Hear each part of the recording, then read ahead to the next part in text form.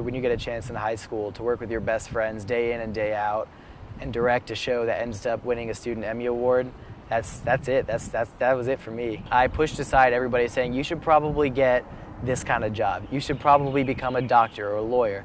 You know, if that's what I wanted to do, then perfect. But I didn't want to do that. You know, I wanted to be a filmmaker. I wanted to create something. I wanted to impact people emotionally, and that's what I do.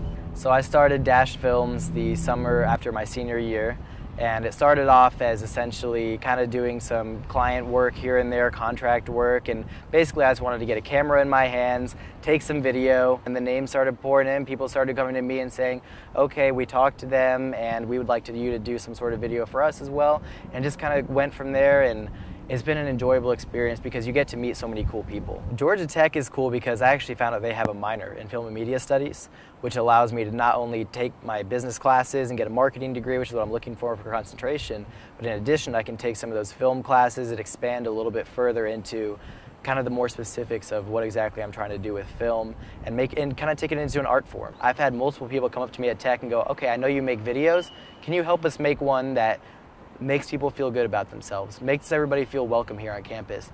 And that makes me realize this is where I need to be. People here at Tech, they understand and they're so willing to help.